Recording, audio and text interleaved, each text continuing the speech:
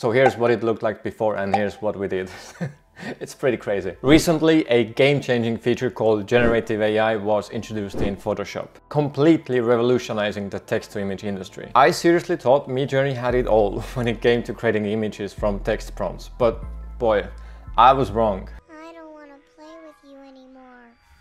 And so in this video, I will show you how you can enhance your thumbnails using this amazing feature. Let me tell you that if you master this tool, first, you will never have to hire a thumbnail designer. And second, it's gonna be super easy to take that image you have in your head and put it on an actual thumbnail. So to get access to the tool, you need to have Photoshop. You can get a free trial as well, but I do recommend you buy it because as you can see, it's about 20 bucks per month. Or if you want to use all Adobe apps, then just get the Creative Cloud All Apps package for $55, which is what I use as well, and I find it very much worth the price. So once you have Photoshop installed, open Creative Cloud, and as of the recording of this video, this tool is only available in the beta apps section. So in order to get access to Generative Fill, you will need to install Photoshop Beta. So for this, I'm gonna use an existing thumbnail from Mr. Beast. You may have already seen this exact thumbnail being edited all over Twitter, so we're gonna do the same here.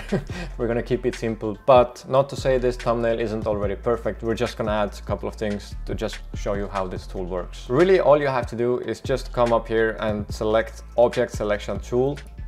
And so this will automatically help you select the object. So let's click on the plate here and add a generative fill. Yes, let's agree. And since Mr. Beast is really hungry, let's give him a nice pizza. And let's hit generate, and it should give us in a moment a couple of AI generated pizzas ready to eat. So we've got 3 options here of cooked pizza. These are all pretty nice. Now let's do something fun. We can do the same things with the lasso tool as well. And let's just select his hair and click on Generative Fill. And let's give Mr. Beast a nice chef hat. That should be fun. Well, I think this one is perfect. So it already gives us a couple more options, exactly 3 options. It changed the hair color on this one, so this one is not good, but I think the first one is perfect. This is good, it's good. All right, now we can continue using the lasso tool, or we can even select the rectangular marquee tool. So if you want to get a nice little painting here, we can add it here. So let's add the only painting that makes sense for Mr. Beast. Painting of money. Dude, I'm having fun. I'm having so much fun with this tool. Well, that doesn't look like painting. I think I did a small mistake in prompting here. So if I just don't want this, I can just hide this layer or delete it overall. So let's try again. Let's just add a golden framed painting on the wall. Yes, this is perfect. So now that we have a golden painting on the wall, we need to match the vibe and add a golden fork as well. So let's go back to the lasso tool, and holding shift, let's select both the top part and the bottom half of the fork. And now let's put in a prompt. Let's say golden fork, hit generate.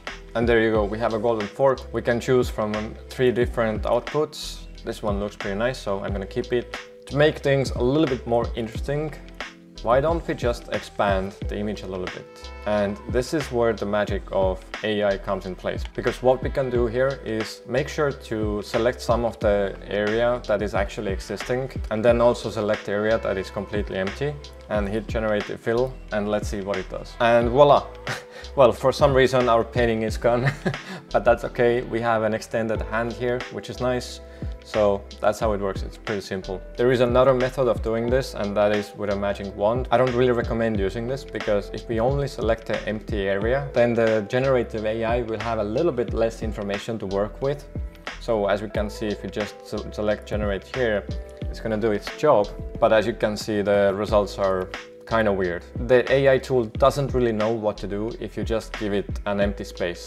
So now, as you can see, we've got a bunch of layers here, and they're gonna mess with each other if we try to generate any more items. For example, if I would want to try generate a new background, it's gonna be really tricky. So to fix this, all we need to do is just hold down Shift and select all the layers we have and right click on it and merge layers. So now it's pretty much a new canvas. We can do everything we want and it's not gonna be disrupted in any way. And there's one button here that I haven't touched yet, and it's this remove background. So let's go ahead and click it and see what it does. Okay, well, that wasn't effective.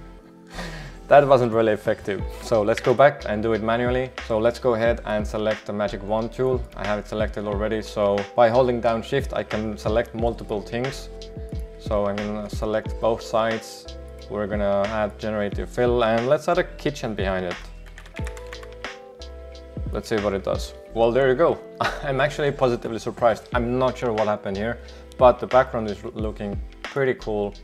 Okay, this one is better. The fork somehow replaced with a spoon. I guess you're gonna eat pizza with a spoon now. I do like the background of this kitchen more, but well, here we have at least a spoon. So yeah, obviously it's still in beta. If you're not happy with the results at first, you can always just regenerate and do some more prompting. The possibilities with this tool are endless. You can go crazy with it and I've been loving it. You can see how much I'm having fun with this. It really is fun. In any case, if you found this tutorial helpful and want to stay updated on the latest AI updates and tools, do consider subscribing to our channel for more exciting content. I will see you in the next